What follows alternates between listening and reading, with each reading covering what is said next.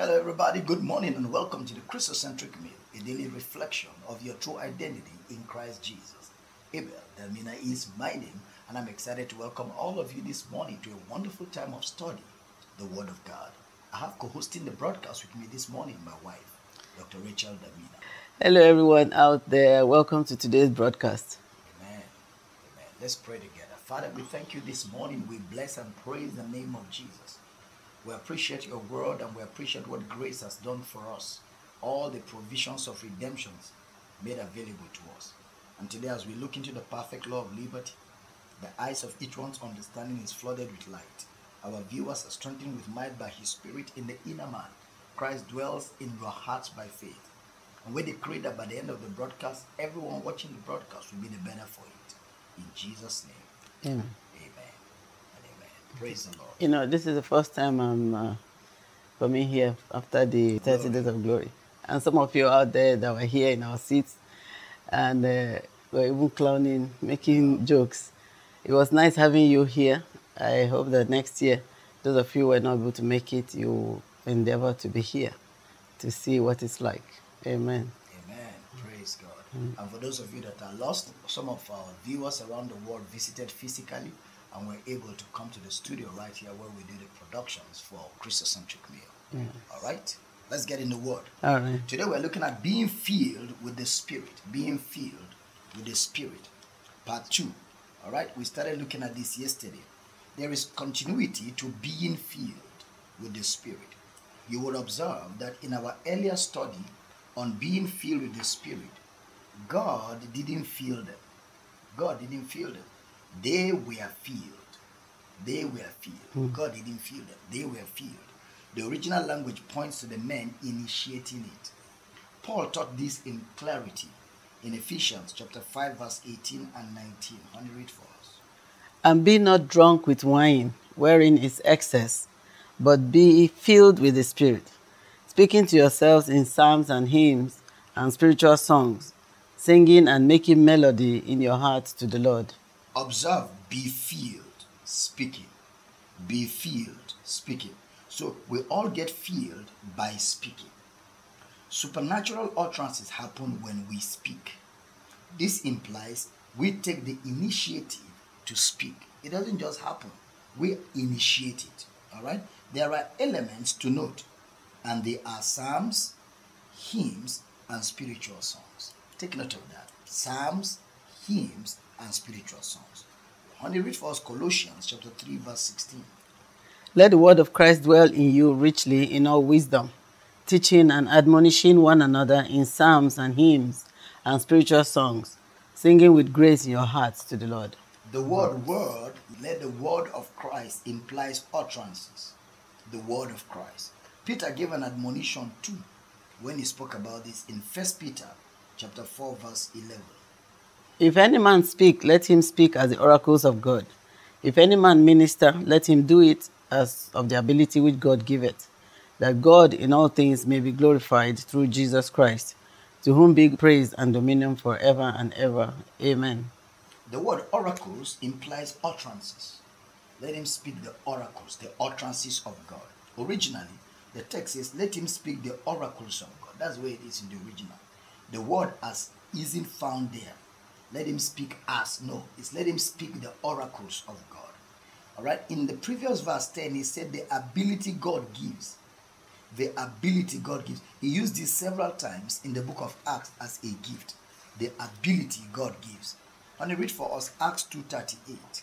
Then Peter said unto them, repent and be baptized, every one of you, in the name of Jesus Christ, for the remission of sins, and ye shall receive the gift of the Holy Ghost. You shall receive the gift, all right?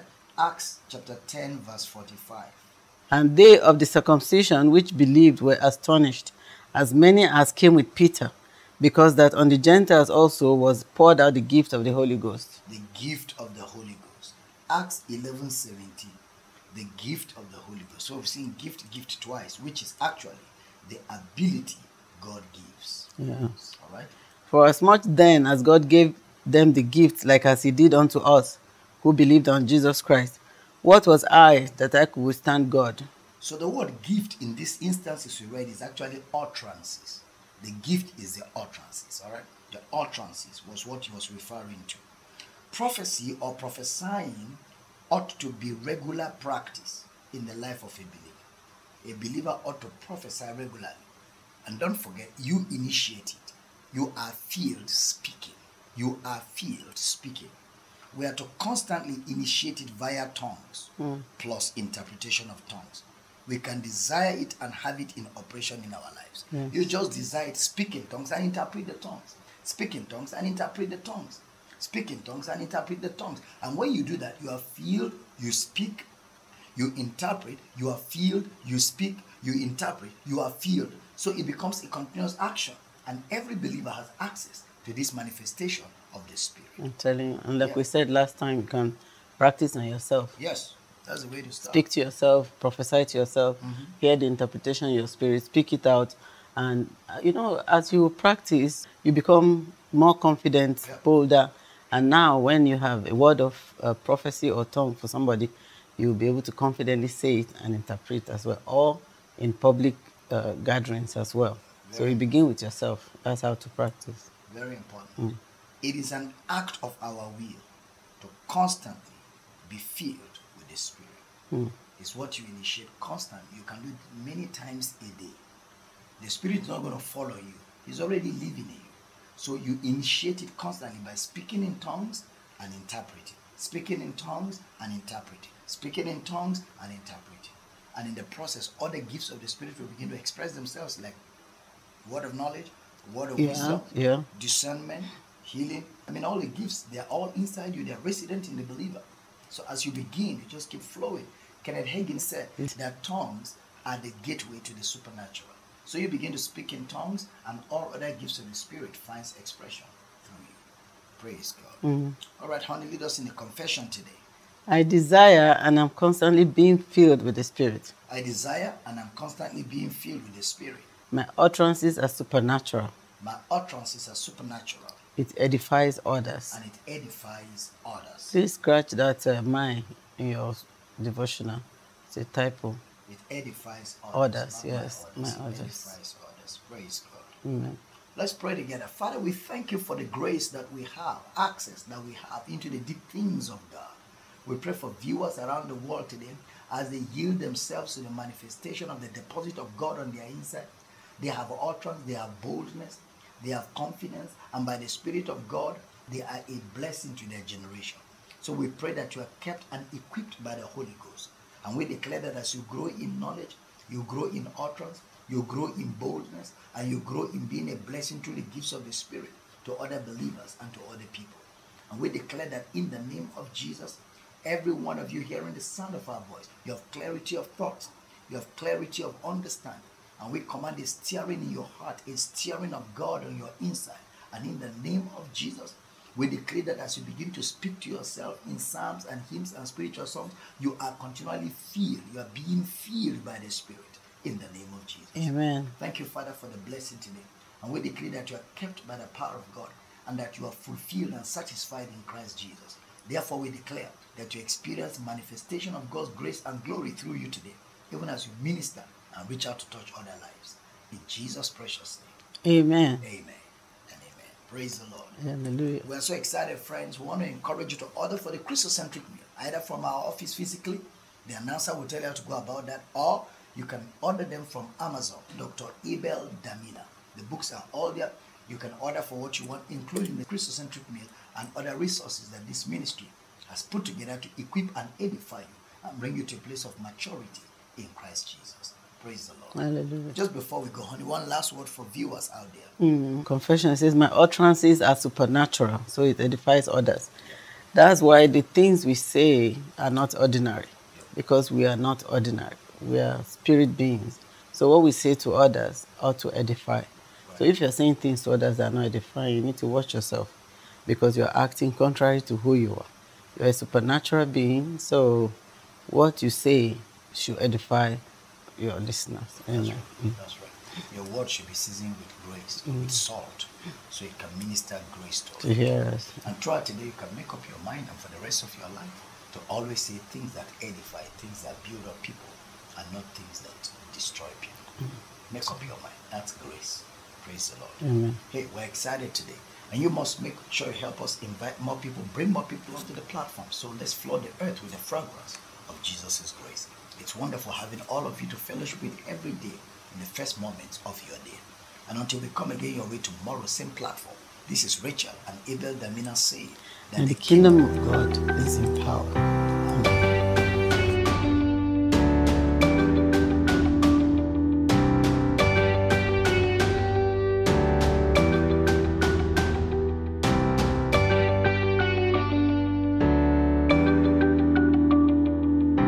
God's plan for man is expressed in another word called grace.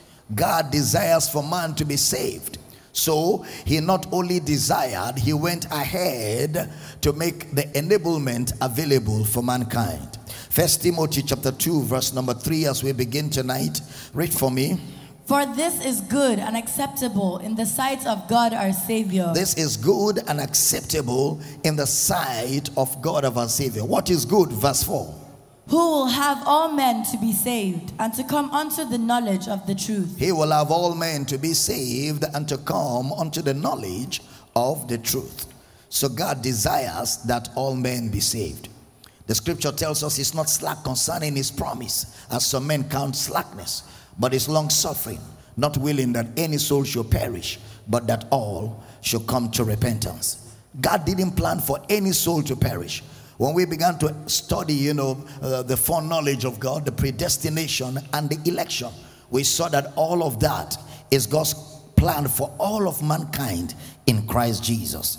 The book of Ephesians chapter 1 verse 11 tells us, in whom also we have obtained an inheritance, being predestinated according to the purpose of him who worketh all things after the counsel of his own will. And we said that the counsel of his will is salvation. God did not plan any man for destruction. Nobody, including the atheist who says there is no God. God has them inclusive in his plan of salvation. God doesn't take pleasure in the death of the wicked. We saw that in Ezekiel. God does not take pleasure in the death of the sinner. That's why he is long suffering, not willing that any soul should perish, but that all shall come to repentance. That brings us to the will of God in salvation. The role of God and the role of man in salvation. The role of God and the role of man in salvation. Well, the truth is that God plays the A to Z role in salvation. God plays the A to Z role in salvation. He is sovereign, and we are studying the Bible to see that all of God's sovereignty is revealed in the light of Christ. So the role of God is salvation. The role of God's sovereignty is in salvation. Nobody dictates to God. God doesn't react. Nobody dictates to God. Nobody tells God what to do. And at the same time, God doesn't react. He doesn't get angry.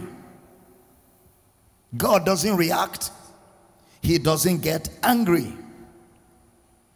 Circumstances don't make God do something. No. That there are situations doesn't make God do something. Because if God will do something because there's a situation, it means he is reacting. It means he's reacting. It is not because you have a problem that God will do something. If God is doing something because you have a problem, then it means he is not God. That means that problem took him by surprise. But God doesn't react. God doesn't get angry. Before the need arise, he had made provision. On Mount Moriah, Abraham said, the Lord shall provide himself. The Lord shall provide himself. That means the provision of the Lord is himself. The Lord shall provide himself. That is why all of God's promises and all of God's blessings are in him. In him. Everything God will do is in Christ. He does not react. He is never late. He is not in a hurry. He's in charge. Nothing takes him by surprise. Nothing takes him by chance. That's why he is God. He's omniscient. He has foreknowledge. He sees ahead of time, and in his predestined plan, he has already taken care of the matter before the matter arrived. I'm teaching here. He doesn't react. So he does not do something because of a situation. Before that situation was ever conceived, he had already done it. Abraham said to the young lad, the Lord shall provide, because the young lad said, Father, we see the wood, we see the fire, where is the lamb? He said, the Lord will provide himself. The Lord will provide himself, because it was a type of the substitutionary sacrifice of Christ. The Lord shall provide himself. And when they got to Mount Moriah, the Lord provided himself. Oh yes.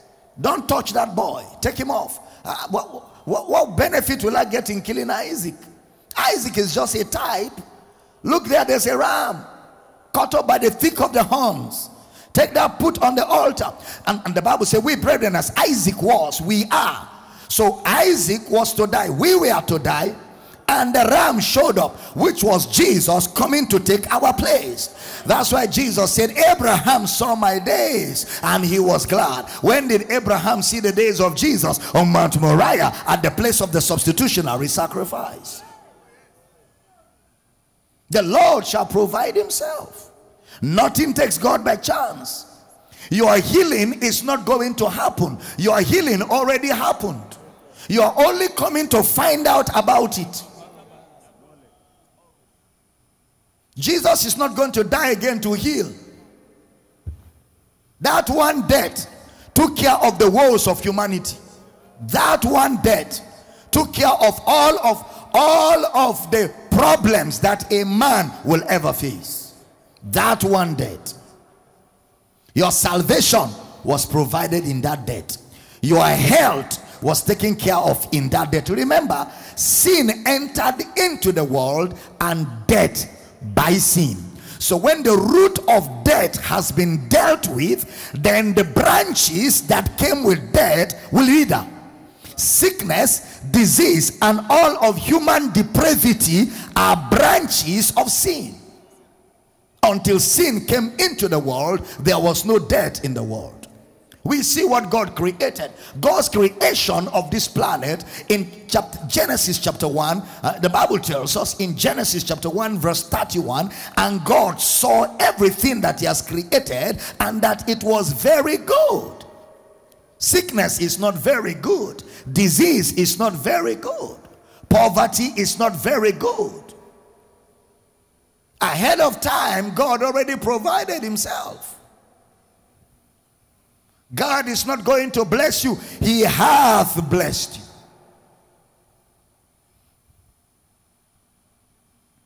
So there's nothing God is going to do anymore. He has already done all in Christ. Jesus is the fulfillment of all things.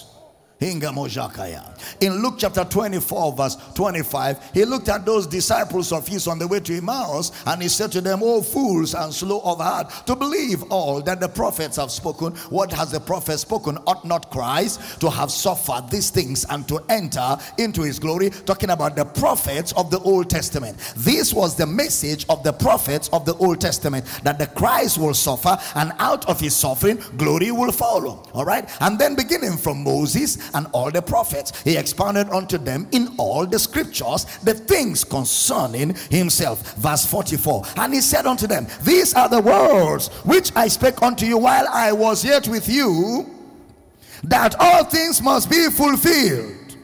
I am the fulfillment of all things." All the promises of God, all the blessings of God, all the goodness of God, all the favor of God, all the mercy of God, all the grace of God, packaged in a man called Jesus, the fulfillment of all of God's promises. So all the promises of God are in him. In him. When you have him, you have all of God's promises fulfilled. When you have him, Jesus, you have all of God's promises fulfilled. Paul speaking to the church at Corinth. He says, Silvanus and I, we didn't tell you that God's promises are yea and nay. They are not yea and nay. There's nothing like sometimes when you pray, God says yes. And some other times, God says no. And some other times, God says wait. There's no such thing in the scriptures. All the promises of God are in him. Yes. There's no no. In Christ, there's no no. Yes means fulfilled. That's the meaning of yes. All the promises of God in him are fulfilled. Glory to God. Oh, not some of them. All the promises of God in him. Yes. Amen. Fulfilled. Jesus is the amen of God. Everything God said, Jesus says amen to it. Fulfilled. Jesus is the fulfillment of everything. All of it fulfilled in Christ. Everything, all of God's plan for mankind fulfilled where? In Christ. And where is Christ? In you. Christ in you. God is not going to, God has. You didn't hear that. God is not going to, God has. Didn't Brother Peter give us an insight into that? He had given unto us, whereby are given unto us exceeding great and precious promises, that by these you escape the corruption that is in the world through laws. And he hath given unto us, he hath given unto us all things that pertain, all things. He hath given unto us all things that pertain to life and godliness, through the knowledge. Through the knowledge. God is not going to.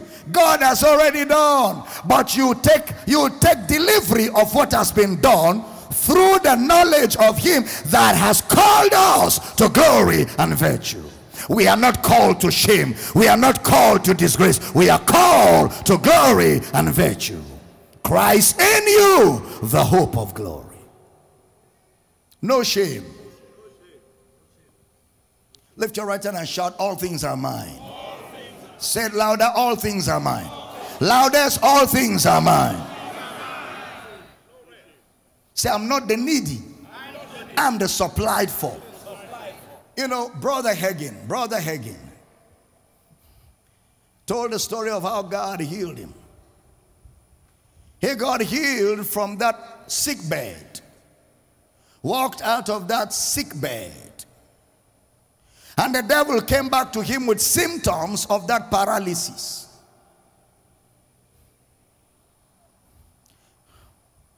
That is what people say you need deliverance.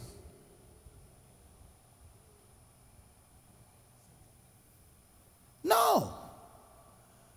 He said when the devil came back to him with the symptoms of the paralysis, he was in the toilet. I heard him tell this. And the devil whispered to his ears, the sickness is back. And this time around, you will not be healed. So he started laughing.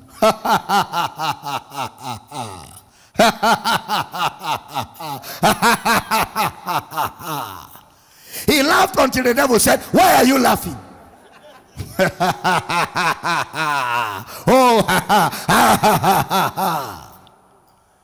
Your landlord said, if you don't pay your rent, I'll throw you out. He will get afraid. Because normal people don't behave like that.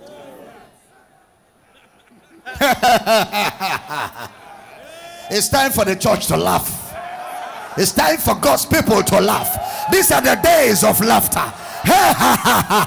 Look at the problem and start laughing. Look at the challenge and start laughing. Look at the situation and begin to laugh. You know why you're laughing? You know better.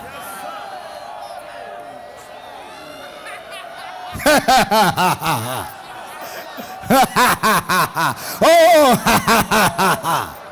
glory. Glory! Glory!